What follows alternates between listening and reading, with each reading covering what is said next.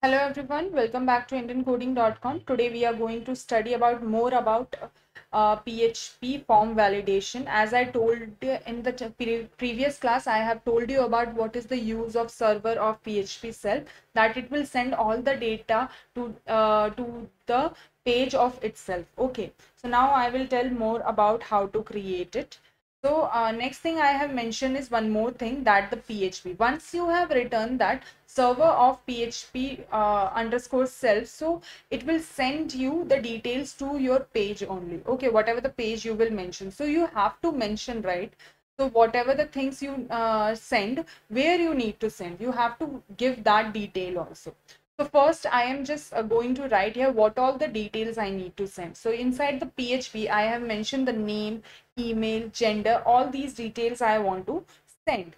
Fine. So in that case, I have you have to mention inside the PHP only. After that, I will just write if $server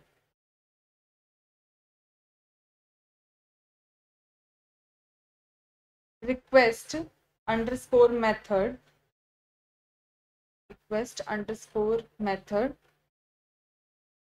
then equal to post. So this means that this should be in the form of post. Okay. So after that, we will write if name. Name, I will mention what is the name. Name is test input of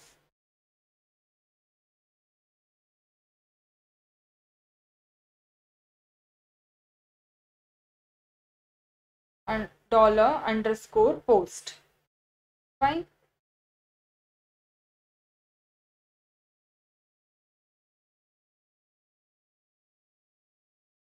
Okay. So here we will write the what is the test input name. Okay. So we have to write for the gender also, email also. Okay. So in that case, what is going to happen, that it will provide you the particular name and the particular email or what all the genders you need to send. So these will be like proper detail for that these are the things are going to be sent to this particular user page. So it will help you to understand that it will make sure that these details are going. Only then the details will be sent. These details should be must to send. If you're going to skip any one of the detail, it won't send these details. Okay. So after that, you have to create the function, what all the function you need to perform. You have to write that function too. So in that case, I am just going to write the data string of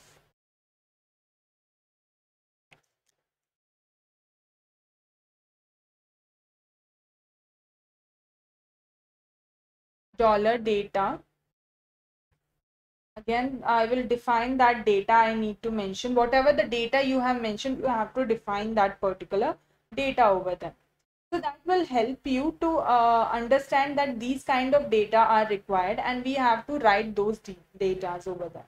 Fine. So yeah.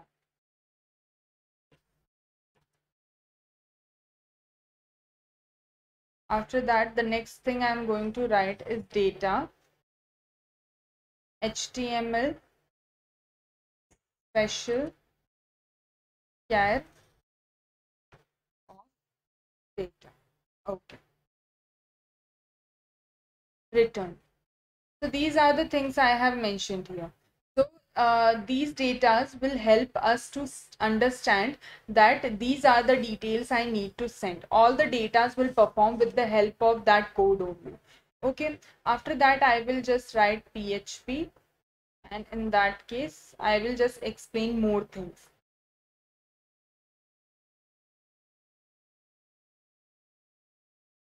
Echo H2 your form data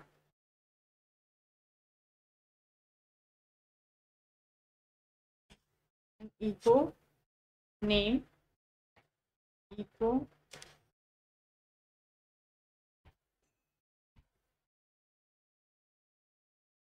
rate So why are we writing all this stuff? Because once you'll save all the data or send it, what is going to be written? Your data like name, email, and the gender has been sent. So it will provide you that detail. So you will be able to understand whatever you have just mentioned over there is submitted to that particular page that you wanted to send.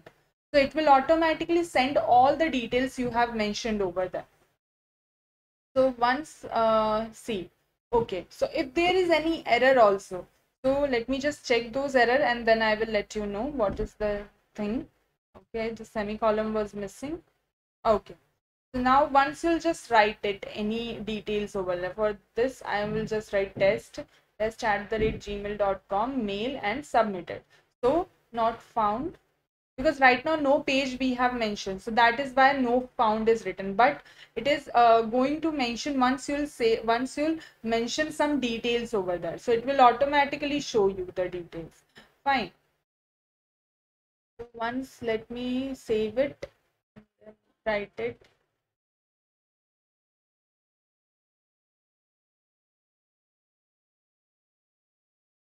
See. So now once you'll save this, this is showing the better things. Okay.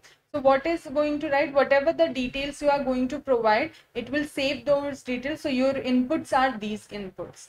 So whatever the inputs you will provide, it will give you that inputs on your, because we have sent that whatever the details you will say, you will submit, it will be there only. Okay. So once you will not submit, so it will automatically will be mentioned that it is undefined data. You have not mentioned anything over there. So you have to write it, then only it will show like that. Fine.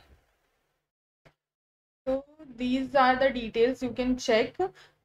Female, if you write the female also only, and then confirmation for resubmission. Okay.